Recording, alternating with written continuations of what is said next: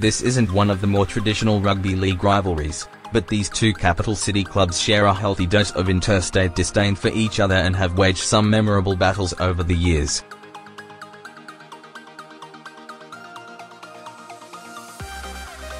This season they have both struggled to score points and win games on a regular basis, but coaches Trent Robinson and Bennett are staying patient, publicly at least, and counting on their respective sides to be peaking at the business end of the season.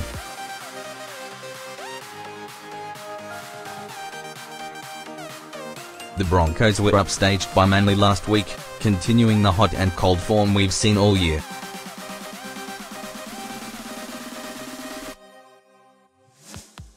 Bennett will be hoping his side finds a little extra motivation, as they generally do against Sydney's so-called glamour club.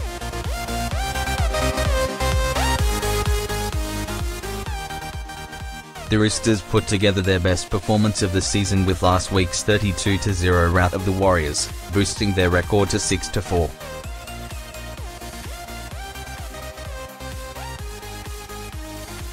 They ain't swanning around at the top of the ladder like a lot of footy followers expected them to, but as it stands the Chooks are no doubt still confident they are top 8 material and still have ample time to push for a top 4 finish, if they're good enough.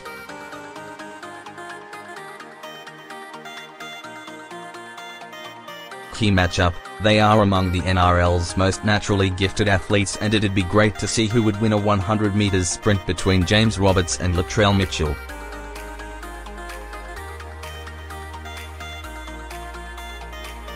The Broncos need the Jet to start firing on all engines, although he has probably been one of the more consistent performers in an otherwise inconsistent team.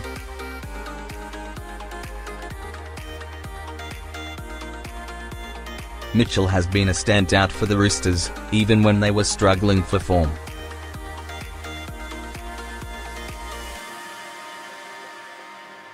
He has established himself as one of the most exciting players in the competition and should have a zinger of a battle with Roberts.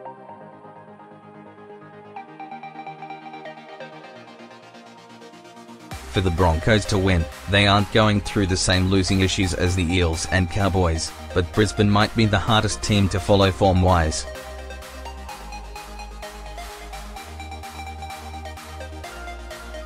They seem to be the most talked about team among office tipsters everywhere as the side that's impossible to pick.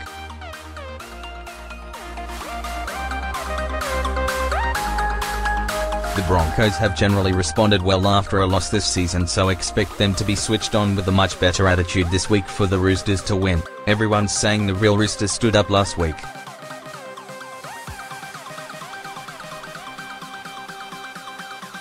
But as dominant as they were in the 32-0 drubbing of the Warriors, the truth is the jury is still out until they string a few similarly powerful performances together.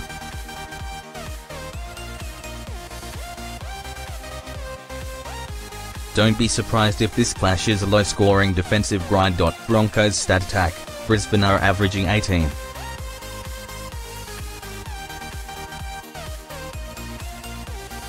.6 per game and giving up 23.3 points in defence.They let in 6 tries in the loss to Manly, and their 48 missed tackles doubled the Sea Eagles' total.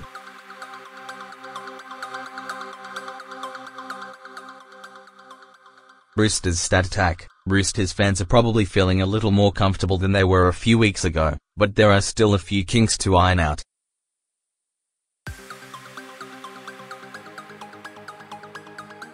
The Chooks lead the NRL in total errors, 130, and ineffective tackles, 238. And another thing, Mitch Aubusson will make his 250th appearance for the Roosters, becoming just the third player in club history to reach the milestone.